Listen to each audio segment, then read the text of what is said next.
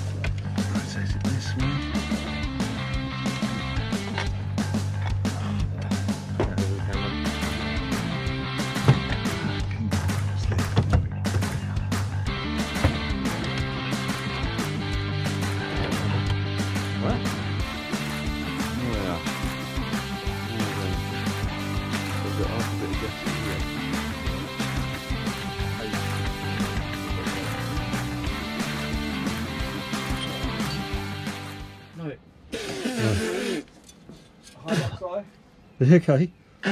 No. I don't know what duck oil tastes like. Oh, lovely. Oh, lovely. It's quite tasty. Yeah, it tastes a lot worse than you expected it to. Yeah. Just the exhaust manifold to remove now and we're done for the day.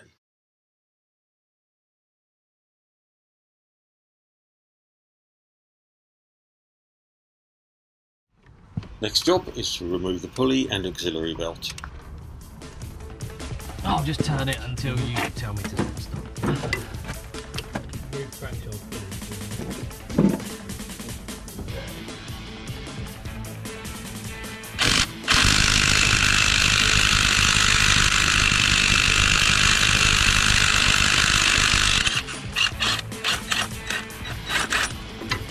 Those things are so good, aren't they?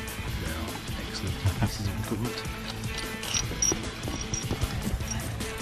I'm taking this sprocket off as well. No, sprocket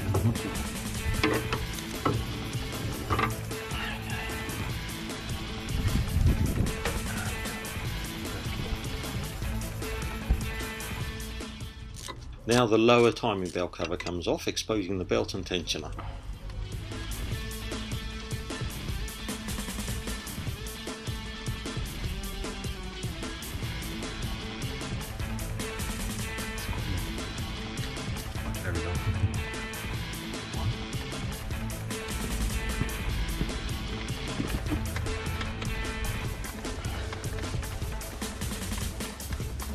We actually don't actually need to undo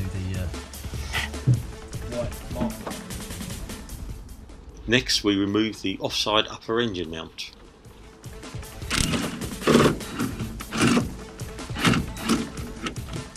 Going the other way. Going down then. The block. The wooden block stopped. I don't know which way it's going to go there, it's going to be. Oh, it's out right there. It is. Oh, it's going backwards.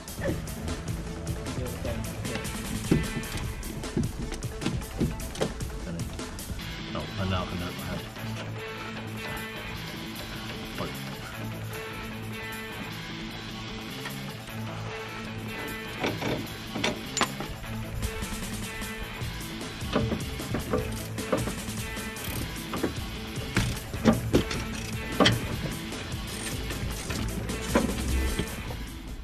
Somehow I didn't get any video of removing the tensioner and belt, but that was next. The tensioner is held on by 2 bolts and it's simple to remove.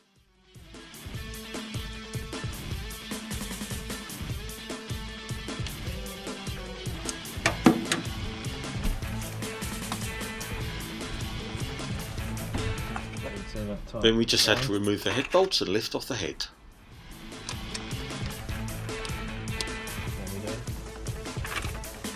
Two.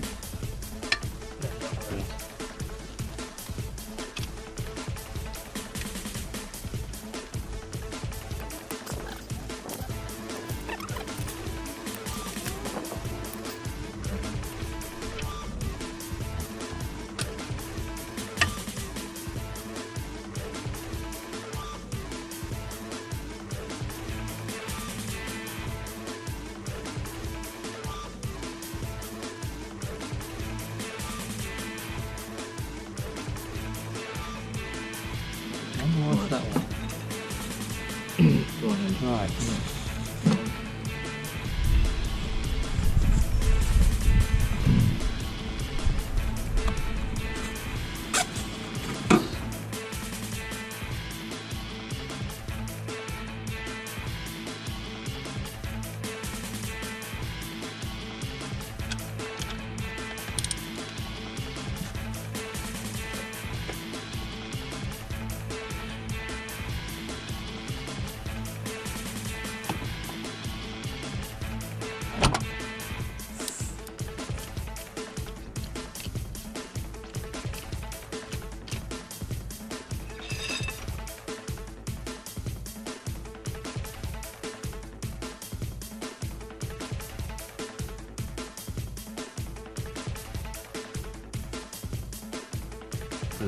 There is something still.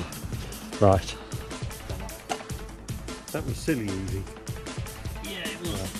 So, rubber mallet, not required.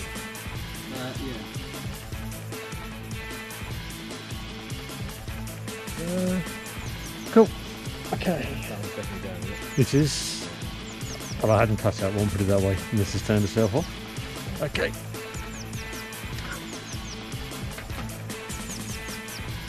Oh, we've still got a electrical connector around here.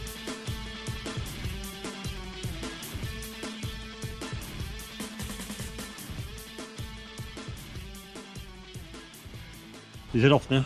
Yeah. Okay, third time lucky. Yeah. Here we go. And we're free. That's it for the first part of this project. Thanks for watching.